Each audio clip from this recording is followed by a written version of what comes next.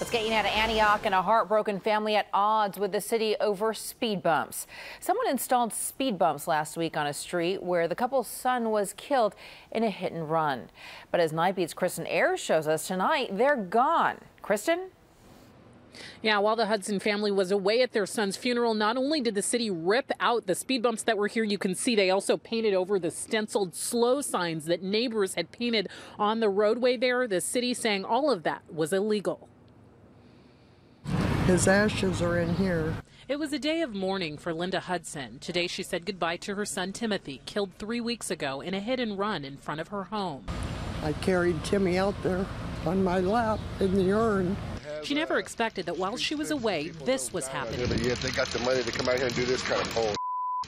Antioch police standing watch while city workers yanked up the speed bumps a group of men drilled into the ground last week to force drivers on this street to slow down.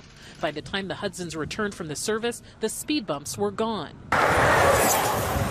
And some drivers were back to tearing recklessly down West 11th Street. I can't stand it. I cannot stand it.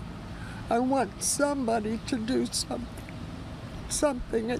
This can't go on. This wasn't right today. Antioch's mayor would not speak to me on camera. He told me he's sorry for the family's loss, but they will need to follow proper protocols for installing a speed bump, including getting the signatures of 75% of property owners in the area.